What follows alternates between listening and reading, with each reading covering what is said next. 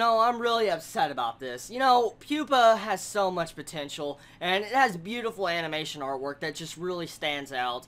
But, as we already can tell from the second episode, I liked the first episode, but the second episode, as we can see, it's really rushed, and it really disappoints me because Pupa has so much potential to be a home run series that would stand among the crowd of horror anime, but they decided to make it into a short and censor majority of all the gore, which I can understand the censors. The censors are one thing, but turning this anime that had so much potential for an epic freaking plot, it's something unique to an anime, it's upsetting to see something that is shortened like this, rushed, and just not portrayed really well. The voice actors do a good job in this series. It's not the voice actors holding back, it's not the character designs, it's not the animation, it's not the music.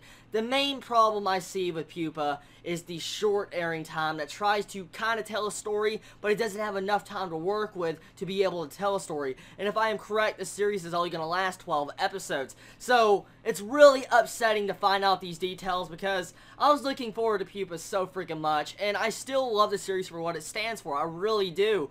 But, honestly, this has to be one of the biggest disappointments of this year I've seen because I was really looking forward to the series for months, and a lot of you that stick tuned to my channel most likely were thinking the same thing. If you're into this type of anime, you're like, holy crap, this is going to be good. And honestly, if I had to say, Pupa as a series is a good series, but the anime and the way they're just handling it, it doesn't feel right, and it feels like they didn't give this epic title the justice it deserved, and that is actually what's holding this series back.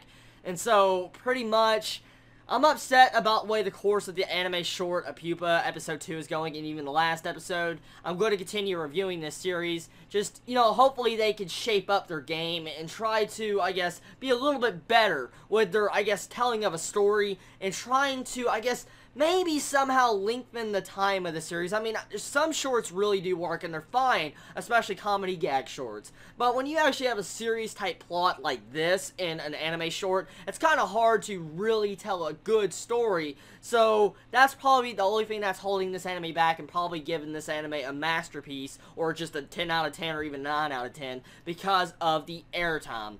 Honestly, I really like this episode, though, even if I look past the rushness of it. I love the just different effects of it and the way they managed to peel off the atmosphere of this series. The atmosphere is something Pupa manages to portray really well, even in its short airtime. Even though it's about 3 minutes long, I still get those creepy vibes that's really creepy, and the way you get to see the characters' interactions, especially with our main male character interacting with his sister, and you see her, like, touch her, and she just bites off his freaking arm or freaking shoulder. I was like, holy crap! But I like the entire aspect of that, just, it doesn't feel like it does it justice when you have something so awesome just so short.